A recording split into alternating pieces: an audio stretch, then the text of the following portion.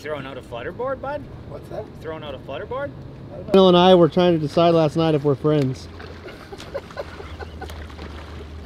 We're not. No, that's what I think.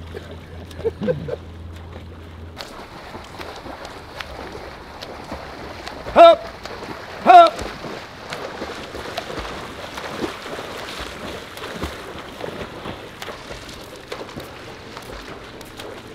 Oh, Amy Slade, 00.0, 00.0. Lionel, 106.8. Nice work. Good swimming. How's Lionel feeling going into this weekend? I think he feels good.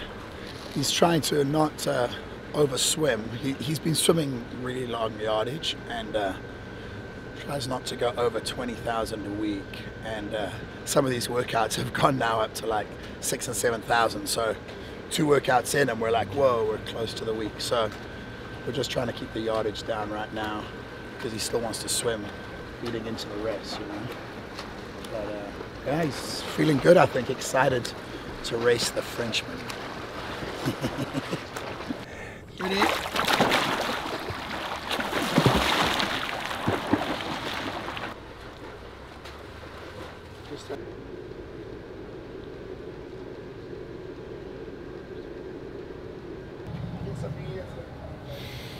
How was your swim set?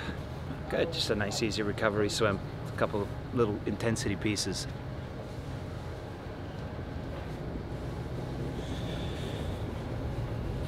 You getting nervous yet? I'm not nervous. Why would I be nervous? I mean, I literally am going to be so reckless. The most reckless I've ever raced, ever. This will be the most reckless 70.3 I ever do. I'm going to race it as if there was no run. Absolutely 1 hour TT. The moment my feet hit the bike, there's no concern for nothing. Complete blow up, don't care. Zero. All out. And I'm excited for it. I'm not afraid. Excited for it. Would you be nervous if Cam Worth was there? No, come on.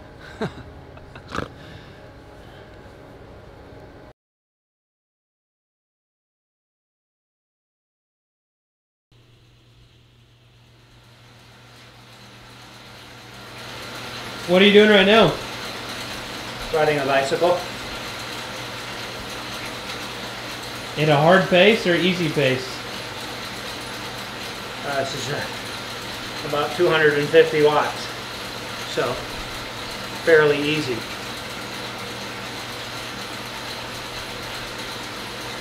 You think you could ride like this pace all day?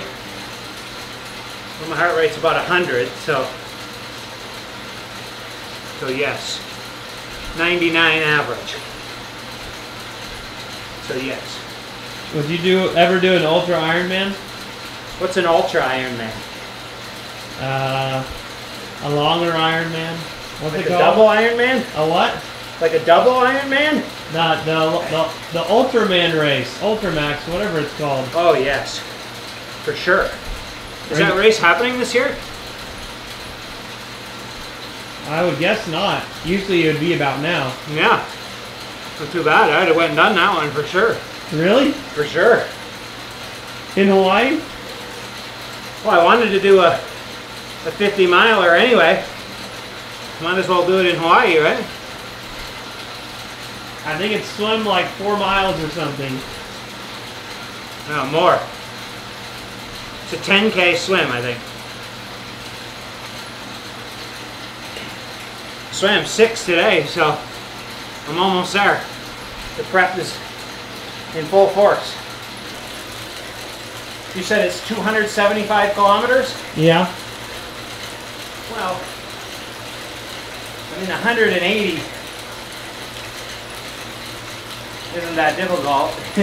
if you were done at the end. I mean 200K would be just a nice easy long ride, so if you have the right attitude, it's really long. Just enjoy it, have fun. That's what I would do.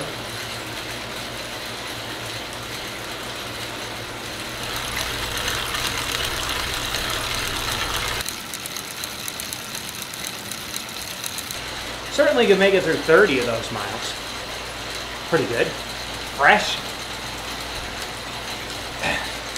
Fresh in the sense that you got to have a dinner, go to bed, not ride as hard as you can for 4 hours before.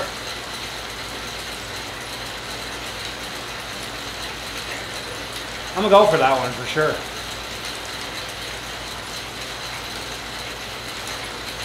I don't think you can do. I think you got to do a race first to get invited to Hawaii. Bob told me he can get me in. Because I was going to do it like in the pandemic. Oh, yeah. I thought about doing that, but then Daytona came back on, right? Yeah. Onto the schedule, and I did my 1 hour thing.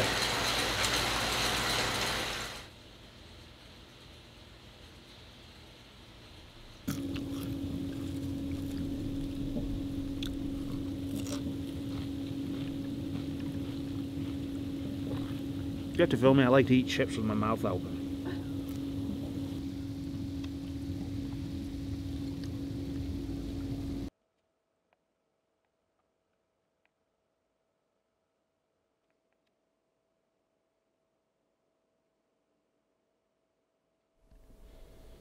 Are you a festive person? Someone in this house is, that's for sure. You like Christmas? I love Christmas. Do you like long car rides? I hate long car rides, but 5 hours is a pretty short car ride. So, I don't mind that.